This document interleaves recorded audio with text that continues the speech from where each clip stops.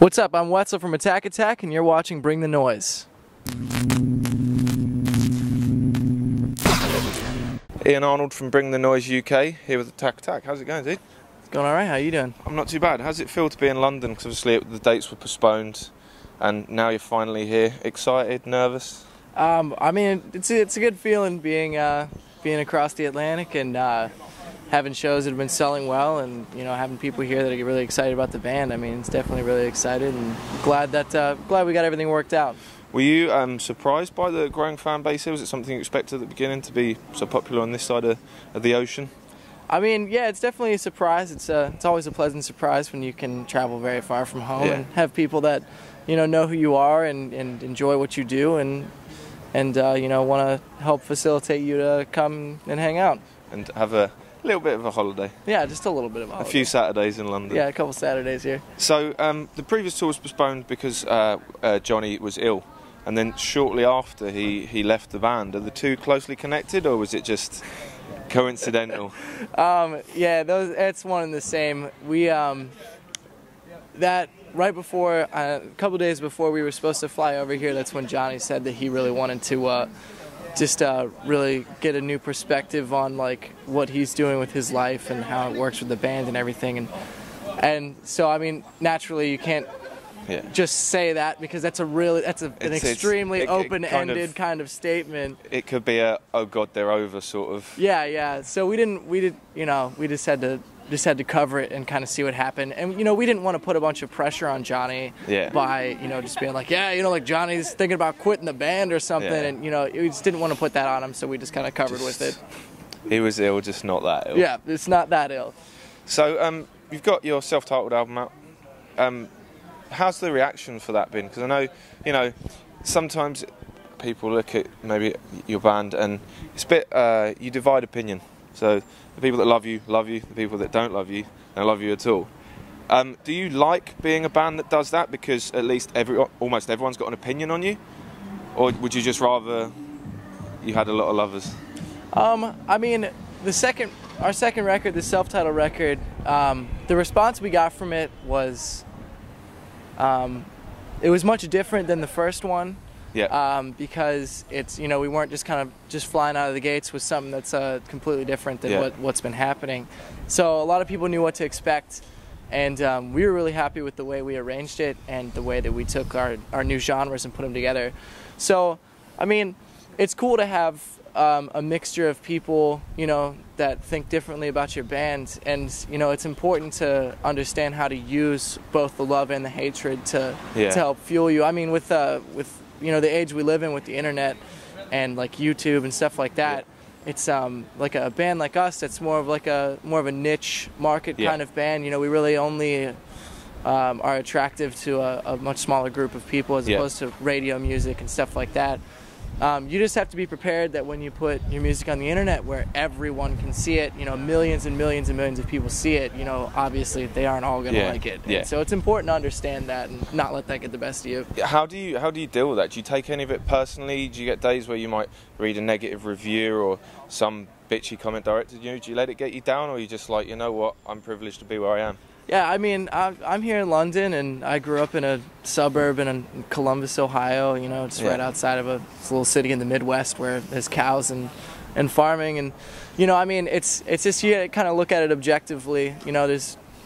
It's gonna happen. Not everybody loves you. Yeah. So I mean, we don't let it get us down at all. In fact, a lot of, honestly, the criticism that we get where people are just hating on us relentlessly that's where we've gotten a lot of inspiration from stuff. Like lots of really good ideas have come out of like reading comments like that and be like, oh, I mean, that's not really a valid point, but it's an opinion. But think about this. What if we did this? And so I mean, What was the music scene for you growing up? Was it obviously?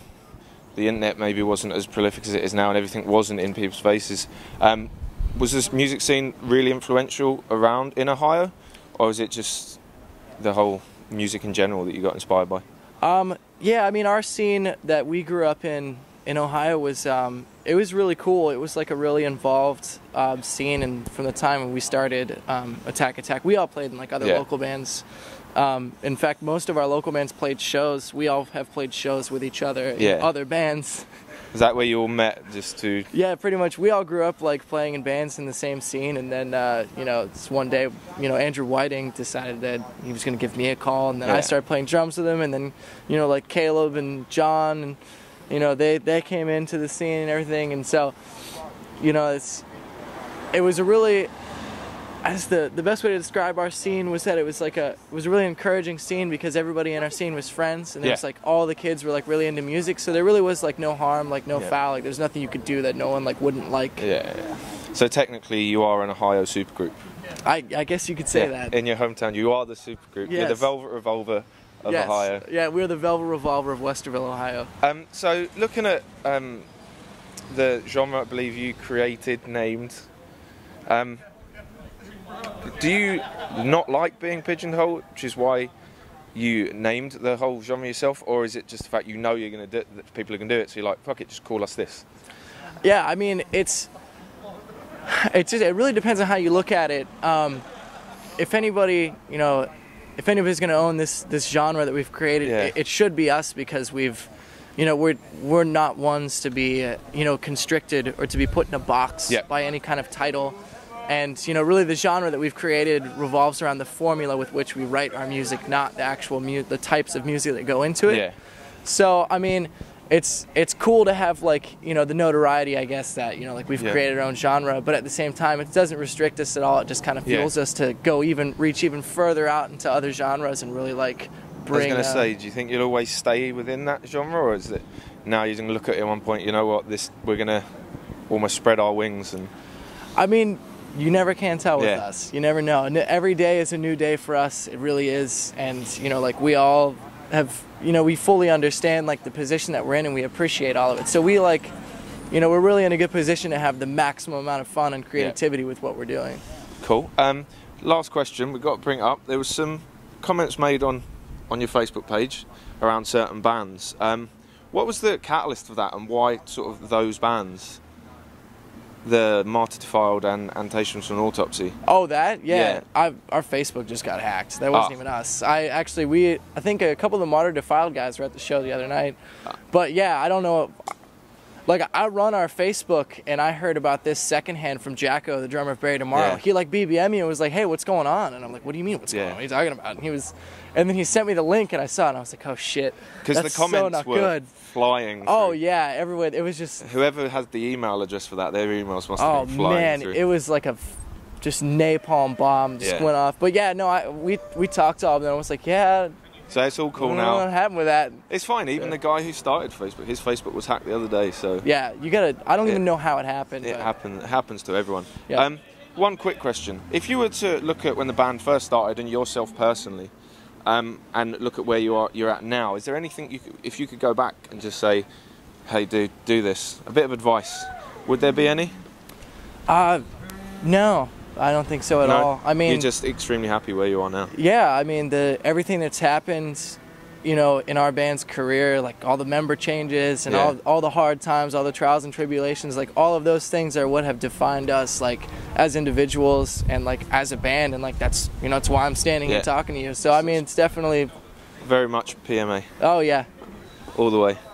All right, thank you for your time and enjoy the show tonight. Thank you very much, and we'll see you there. Yep.